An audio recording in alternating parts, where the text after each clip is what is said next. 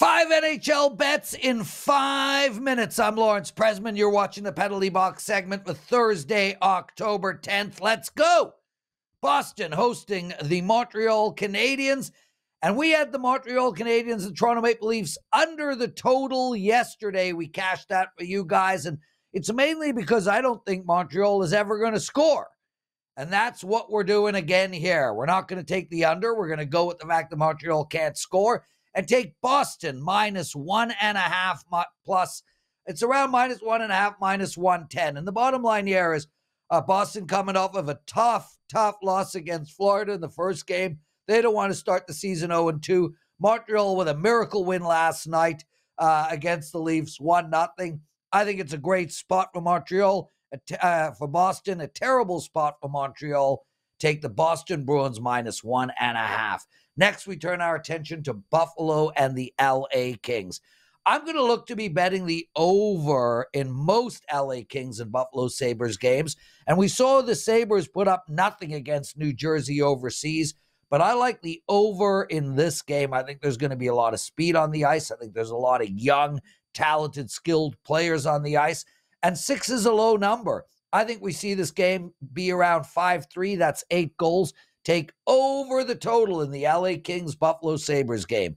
Now, before we get into our next game, Utah and the New York Islanders, I just want to make mention again about the promo that we're offering all week, and that is 7 days of all my NHL plays for only $49. 7 days for all my NHL plays for only $49. There is no coupon code required. Just head over to my page, wt.buzz/LP, and you will find that offer. Take advantage of that, guys. I got 2 client plays going tonight in the NHL. Okay, New York Islanders and Utah.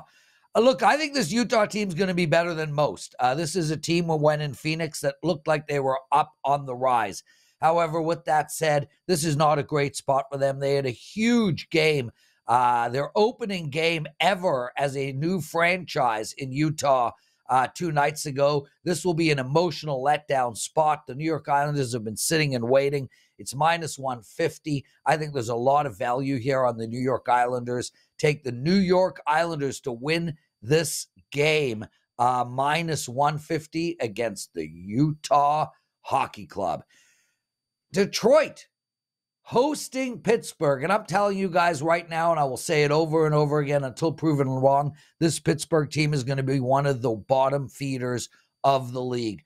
Pittsburgh and Washington are going to be bet against teams moving forward. And I think Ottawa and Detroit are going to be bet on teams moving forward. I think this might be the year that both Ottawa and Detroit find their way into the playoffs. So with that said, we're going to look to take the Detroit Red Wings in this game, and we're going to take them in regulation at plus 110. Pittsburgh already lost last night against the New York Rangers, and I gave out the New York Rangers. So they're on a back-to-back tonight, which at the beginning of the season is tough because their legs aren't used to playing.